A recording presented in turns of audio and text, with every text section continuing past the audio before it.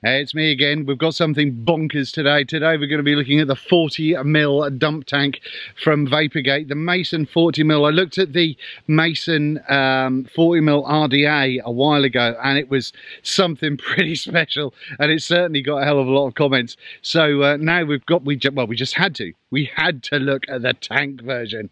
Right, let's have a little blast of a cloud, shall we? You couldn't see enough there, could you? Let's see if we can figure that out.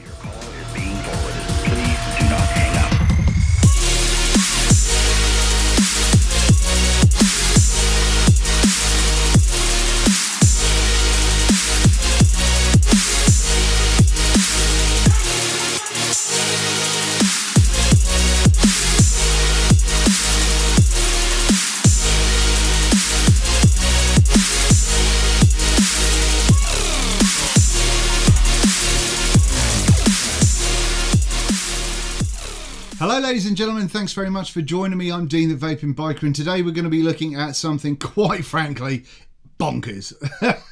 I haven't recorded the intro yet, so I may say I've said it already, but this is the 40mm dump tank from Vapergate, and would you just look at the size of that. That's on top of the Triad, a 3 battery mod, and it is redonkulous. It really is. Now I reviewed the 40mm Mason RDA a while ago, and it's still to this day the most popular video that I've done, just because of the absurdity of the whole thing. It really is quite bonkers, and so I had to do the tank version just because it's equally just crazy. But at the same time, I think it really is quite the feat of engineering to be able to create something that works, that's this size, and maintain the tolerances and so on necessary to create something that holds 17mm of fluid and vapes like a train. Now the build deck we'll see in a minute, but that's huge as well. This is not going to be for your single coilers, mouth to lungers, or little kind of dinky little coils. That is not going to happen. You ain't getting a micro coil in here and getting a good workout. Now let's have a little toot, shall we, and crack on. This is a cheeky 110 watts with a 0.35 coil that I'll install in the up close. Oh, bit of time travel.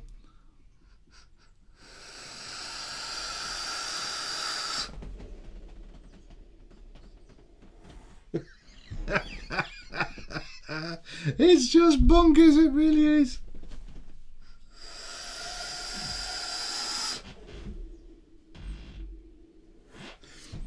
That really is just clouds for days, and it's actually a pretty decent flavour as well. Now I've got that wide open at the moment, but yeah, anyway, before I gush a little bit too much, let's dive down in the up close and I'll talk you through it and try and get rid of some of this vapour.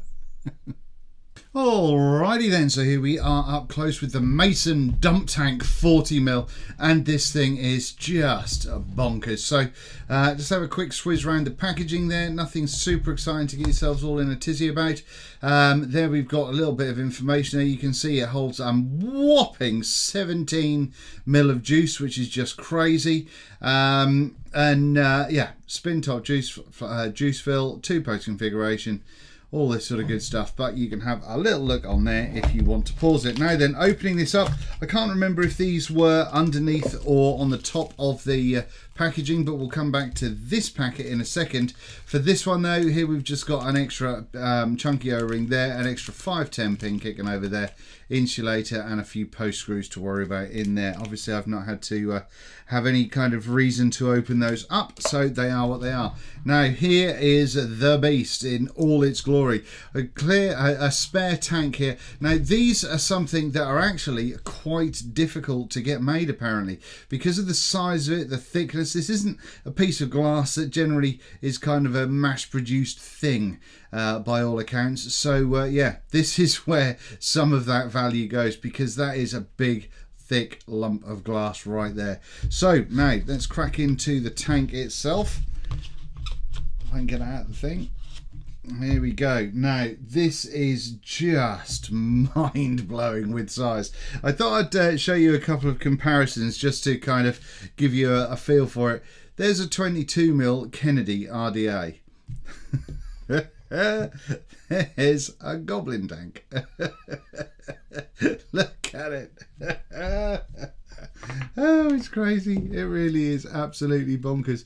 In fact, even the goblin with the extension is still smaller than oh, it's crazy. It's brilliant. Love it. Anyway, right, let's crack into what we've got to look at, shall we? First of all, we've got a removable drip tip going on there. There's a sort of a press fit going on there. I think this may be a Delrin affair, but there is actually the O-ring inside the top cap there, which kind of keeps hold of this, so it's not just press fit into the metal. This section up here is due for heat sinking or to allow heat to come out, and there is a Delrin sort of piece in there once again to help it not get ridiculously hot. Now what happens at the top here, you'll see that there is a little sort of post going on there, and the reason for that is it spins open like so. You may see some juice in there and what have you from when I've been cleaning it. To access the fill. The fill's going on there, that big single kidney shaped hole.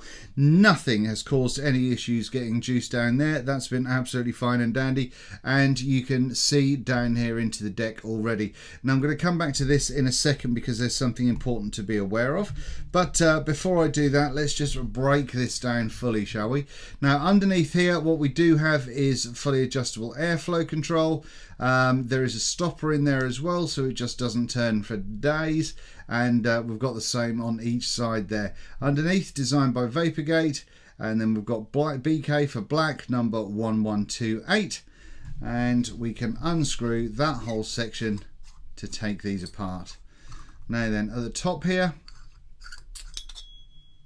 big chimney section to worry about there. You can see that that's nice and clean in there. I didn't have any issues with the machine oil or anything like that. You've got a slight dome, slight kind of angled aspect to that top section, which does help funnel the vapor in there like you wouldn't believe. So that's cracking, and you can see under here that the fill port has still got that kind of rubber seal going all the way down, which is nice and reassuring. So yeah, that's the top section. Then we've got the glass, as we've already seen, and this, ladies and gentlemen, is the deck. It's huge. This is 30mm, I believe, which well, it's just crazy. It's absolutely ridiculous. Let's have a little look here. Yeah, so from the outside portion of that, that's 30. From the outside of the posts, you're looking at 23. So you've got build space for days. You can put whatever you fancy in there, and it's going to be fairly massive. What we've got going on here is these are the airflow holes happening right here. Here are the wicking holes either side, and the juice goes down the glass, down the side of the chimney, and you can see that we've got those wick holes kicking over there. But obviously you can see that we just have air for days, which is bloody marvellous. It really is. Well, we can have more of a look at it when we go up top, but there you go. Now the holes on these posts are massive as well. While it looks like there's not a great deal of real estate either side of those, I've not had any issue with tightening down wires and having kind of any issue with threads or anything along those lines. But just have a little look at the sizing here. So those hole sizes are nearly 3mm, 3mm round, which is a fair old chunk of space. All in all, I think it's absolutely bonkers. It really, really is. Now then, what I'm going to do is I am going to put a quick build in here, just to show you some stuff. But in a second, well, let me show you this first, shall I?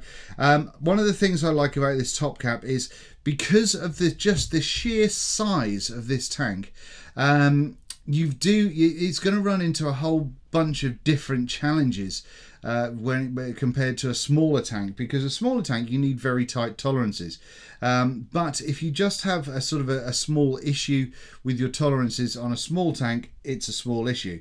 Whereas if you make something go from this size to this size with the same issue, for instance, then this is going to cause a lot more of an issue. So see if I can say issue a few more times. This is going to have a lot more of a problem, because that size problem is, I'm not saying problem, that size challenge flange is going to just be kind of, you know, oh, twice the size nearly. So the tolerances in this are absolutely bonkers. Now what we do have at the bottom here is we do have a nice O-ring at the bottom, which helps this this glass seat in here, and you will see that the glass does have a beveled edge.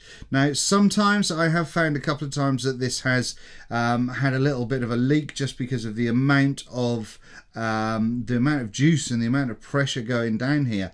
I've had a couple of little leaks around that seam there. However, there's two things to go on there. First of all, if that does happen to you, which apparently doesn't happen to very many of them, try turning the tank upside down and away you go, and that can often fix the problem. However, Vapergate are going to be doing some spacers around the end of next month that'll go underneath this O-ring here, which will help kind of get this even better seated. However, it's not a constant issue, and it's not something that that happens a whole bunch of the time, but they've listened to their customers already and have approached it with a solution. So I think that's brilliant and certainly something to be commended.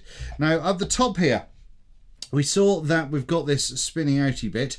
Now under here we've got this seal, which if I can try and get this out, come out you bugger. Oh no, there we go. Right, this is where things get all juicy now. Okay, so this is a big old thick rubbery seal which really helps make sure you get a strong connection. But in here as well, you can see I'm moving around there, some spacers. Now you do get some extra spacers in this packaging as well. You can see one just floating around there, as well as another sort of thick bung and all that sort of good stuff as well. So what this spacer does is, should this top cap start to become a little bit loose or a little bit wobbly, what you do is you just pop a spacer under there. It helps raise up the bung just enough to be able to really make a difference, to make this top cap nice and snug when it closes together. And that really does make a hell of a difference, because if you do find a leak, then quite a lot of the time that will be a vacuum issue. And so, you know, by replacing this or by increasing the height of that bung just a little bit, what that'll do is that'll help really sort of make sure that vacuum remains how it should do when it comes to putting it all together. So yeah, I think that is a great little solution to an issue that some tanks will have, but you know, it's certainly something that they've addressed before it becomes a problem with this particular tank. So all in all, let me just pull my things together and we will stick a build in here, and I'll show you what it's all about. I also need to change the battery on the camera. Right, see you in a second. All right, so here we are then with the build deck, and what I'm going to do is just pop it onto my my little build station thingy jiggy here. Threading on that 510, absolutely spot on, and here we go. Now it's just, when you see a picture like this or see a video like this, it's really difficult to kind of get your head around the size of the build deck in comparison to kind of what you normally would use. So let me just show you this, which I think you'll get a kick out of this. You might like this. Should have prepared it, didn't. So that is the 30mm dump tank. That is the Goblin Mini. So yes, the 40mm dump tank rather, with the 30mm build deck and the Goblin Mini. That's the V1 I think, or V2, I don't know, one of the two. But yeah, so that sort of stuff just makes me giggle. Anyway, also to give you an indication, what I've done is I have already pre-wrapped these little puppies. These are dual 26 gauge or 24 gauge, can't remember, with 34 gauge on the outside with a 4mm ID, and I've got two of those. There's 12 wraps I think I did on these, so there's a lot of real estate there. And just to give you a kind of indication of size difference compared to a normal coil, Right there is a, I think that's a 10 wrap 24 gauge over 3.5 mil, which is kind of a normal thing that I would do.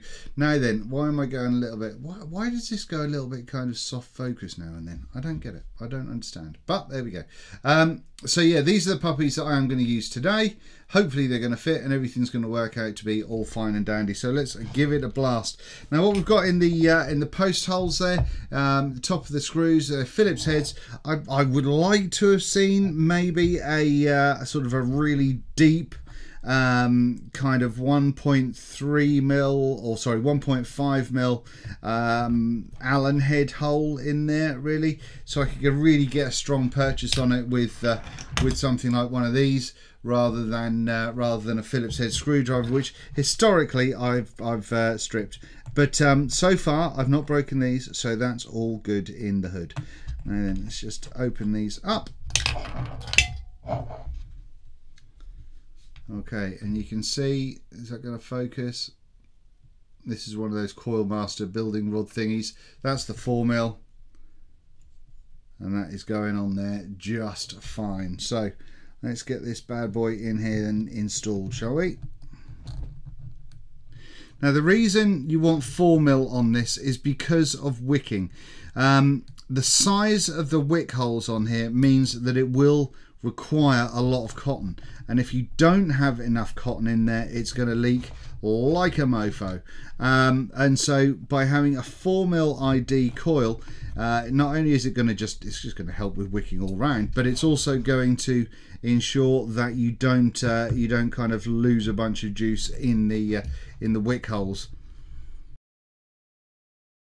Very loose, not ideal, but hopefully this is just going to give you an indication of how I put this together. Right, what I'm going to do is I'm going to fast forward sticking this other coil in, and then we'll come back in a second where when we start to get the wick out.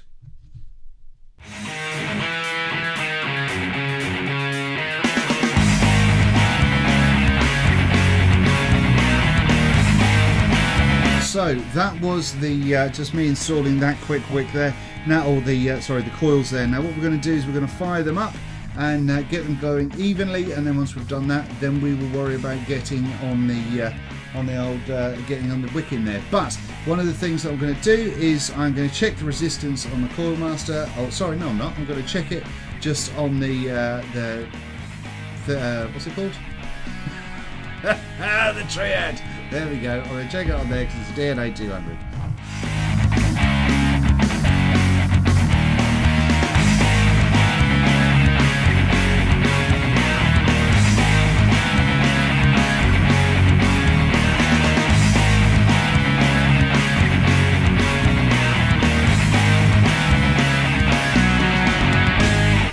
Okay then, so we've got them glowing reasonably evenly there, and we're now rocking up at 0.37, which I'm more than happy with. And if we press the old fire button there, the ramp up time isn't ridiculous on it either, and that's only at 110 watts. So yeah, that's working out really rather nicely. Now what I'm going to have to do is wait for a second for these to cool down, and then we'll worry about getting some wicks in there.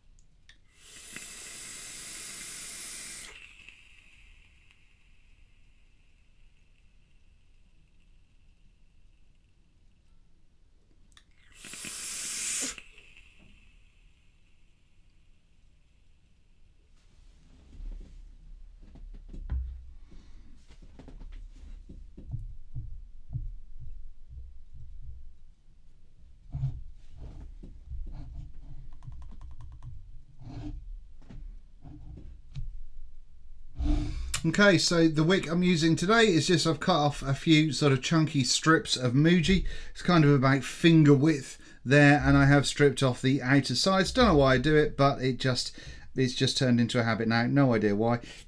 Anyway, let's have a little kind of roll of that.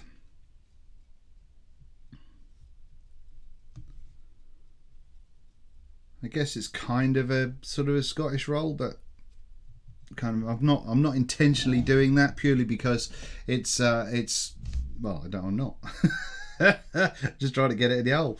Now obviously what I have done is I have locked this so it's not going to auto fire when I've got my fingers on it, because that would be a bad idea. And we'll poke this through here.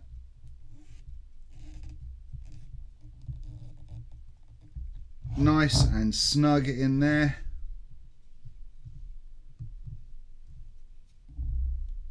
Similar kind of affair here. Like I say, I'm not doing a full Scottish roll and all that sort of malarkey, but I guess it's, well, it's just cotton rolled into itself, really.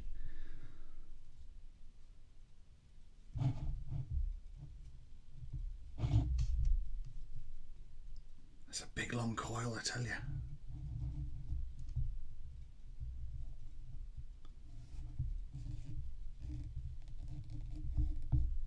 Okay, so once you've got your cotton in there like so, now we've got to get it into those holes and it's got to pack out nicely. So we do want a reasonable amount of cotton going on there.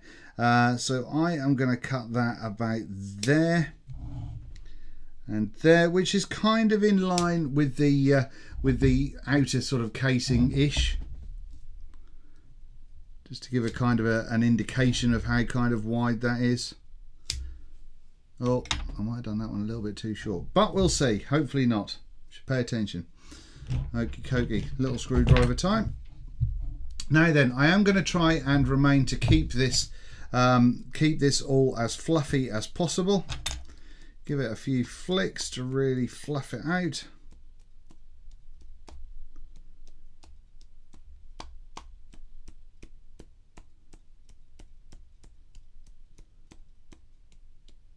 Try not to hit your actual coils, obviously. Okay, so keeping that all super fluffy like that, it does mean it looks a little bit of a mess right now, but that's all going to help with wicking.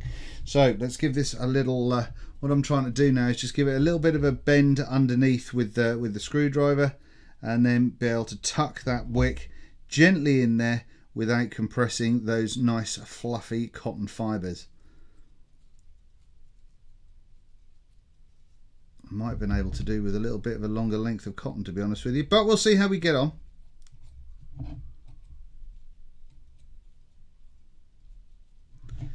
And the same on this side.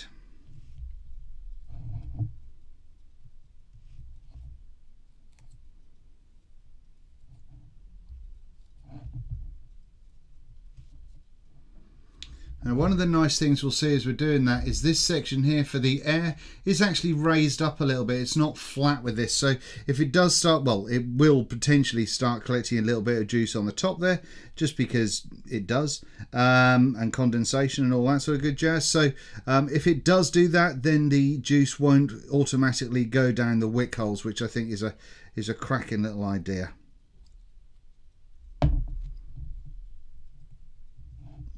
A little bit of a pull just so I can get a little bit more down into this one.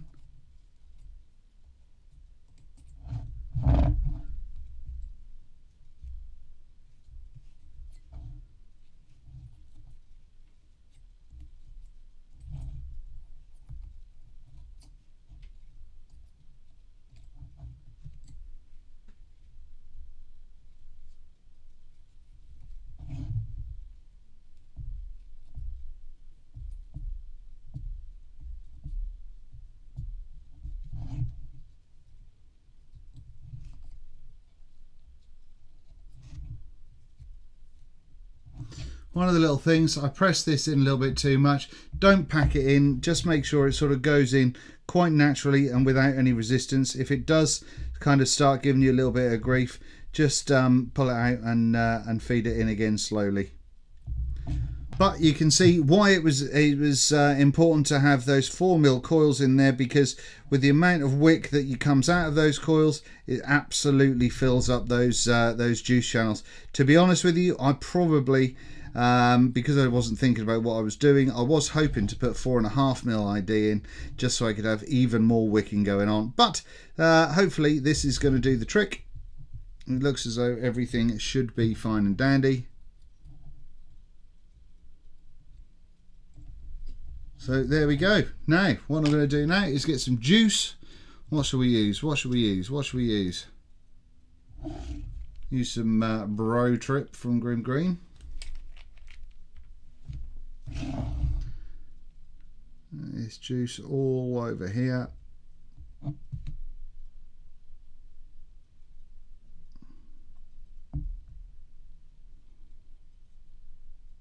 Just starts to help the wicking process if you give it a little bit of a head start. And also, once you've got the wick around the coils and around that kind of area of the wicking, once you've got the juice around the coils in the area of wicking rather, then if you give it a little bit of a gentle kind of pulse, it helps kind of really absorb a lot more e-liquid nice and quickly.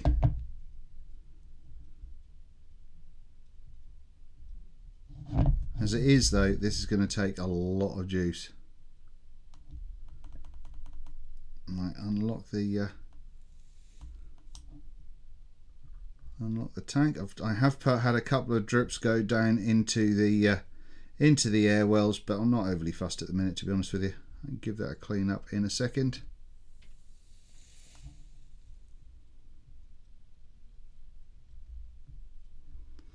Right, and so based on that, take the camera up a little bit. Let's have a look and see how she chucks.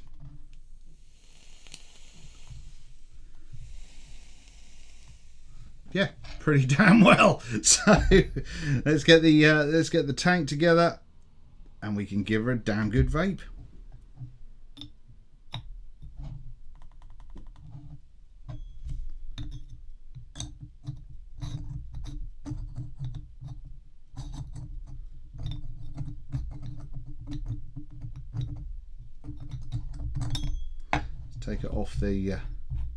Take it off the mod a little bit easier, I think.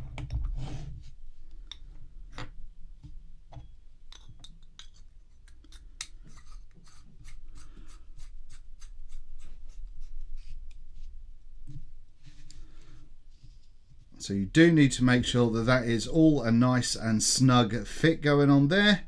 And then once you've done that, crack open your top. And this does hold 17ml of juice, which is just bonkers. I'm not going to fill it up to the top, just because I'm not.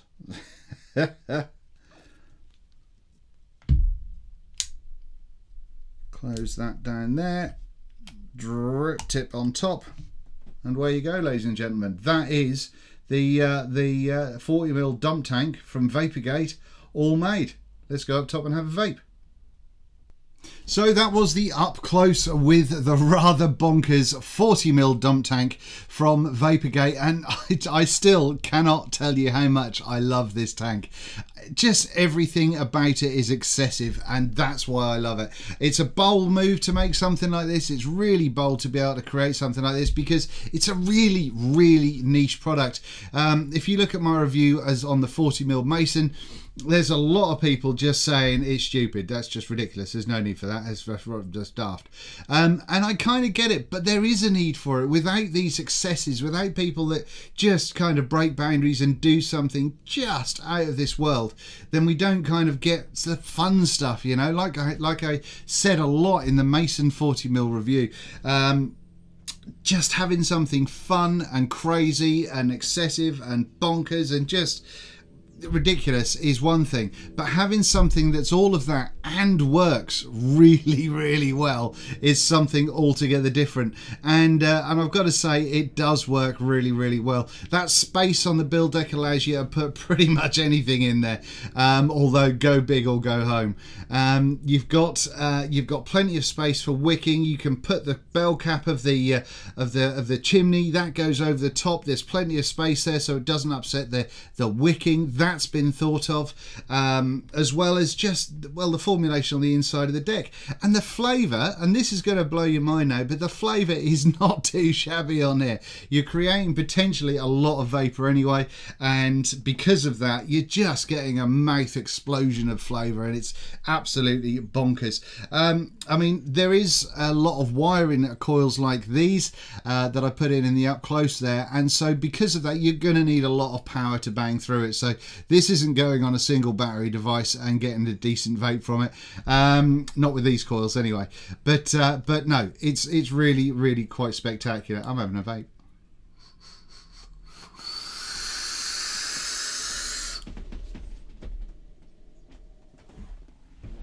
Now I've got the airflow closed off like half a hole there, which can you see that?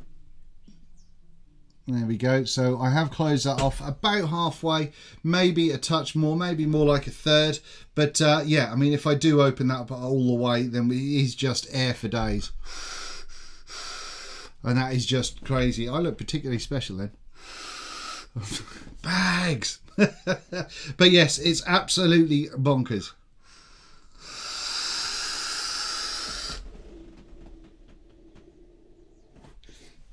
Good, thick, dense, angry vapour with a pretty reasonable taste, or a good taste, should I say.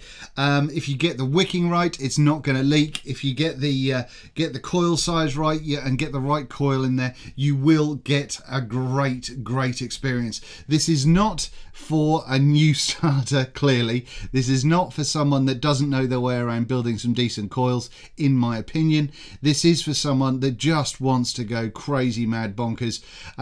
Obviously, it's going to look a little bit funky on a whole bunch of mods.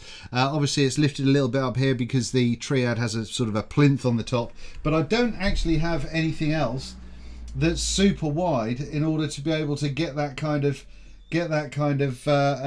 event going on. I know what I could try. I haven't actually tried this, you know, so we'll give it a go. We'll give it a go. Stick with me. This should be suitably bonkers as well.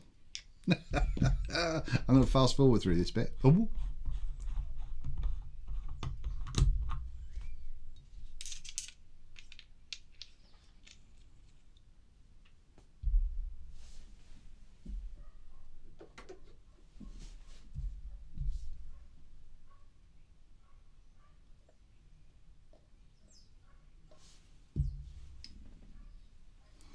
Oh no! I was going to put it on my Monster Corrosive Creations 26650 Bay City Vapor stacked mod, but I've just looked down the bottom there and I've lost the firing pin. Oh no, got it. Anyway, right, so we'll have to stick with it on the Triad for the time being, but never mind. So yeah, I mean, it's crazy built, it's excessive, it's huge, and because of all of that, because of the specialist parts going on here, because of the specialist sort of aspects to making the glass and the machining and all that sort of jazz, it's going to mean that it's not a cheap RDA, or RTA rather. And because of that, on the Vapergate or vapergatejuice.com website, it's $75, which, to be fair, is still pretty reasonable for the amount of work gone into this. And like I say, it's not going to be for everybody. There's going to be a lot of people I know already that are going to say a whole bunch of negative stuff in the comments. And quite frankly, I don't care, because I think this is just so brilliant. It's ridiculous.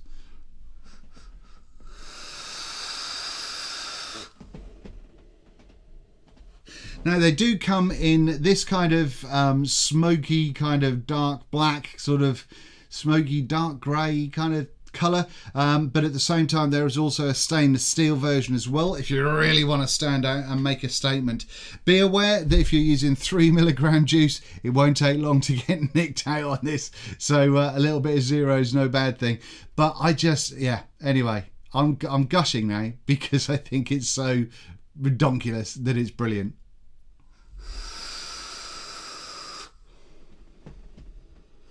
That's a lovely warm vape going on there. Just loads. Oh, look at it though, look at it. How awesome is that? 17 mil of juice, ladies and gentlemen, 17 mil of juice.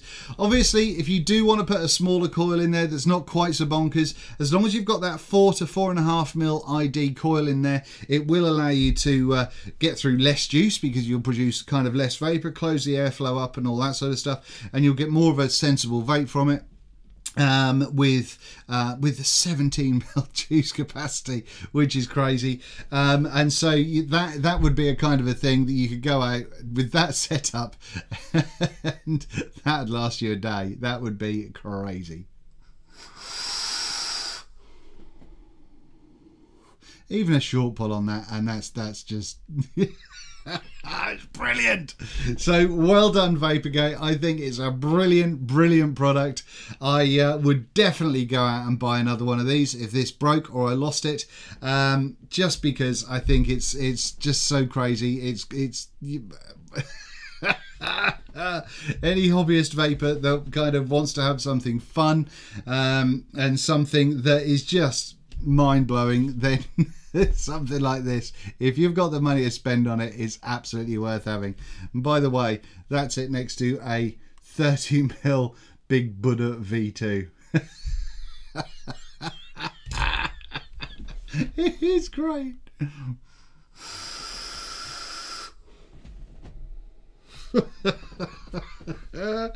Clients for days, right? And on that, I'm now going to go and record the pre-intro intro.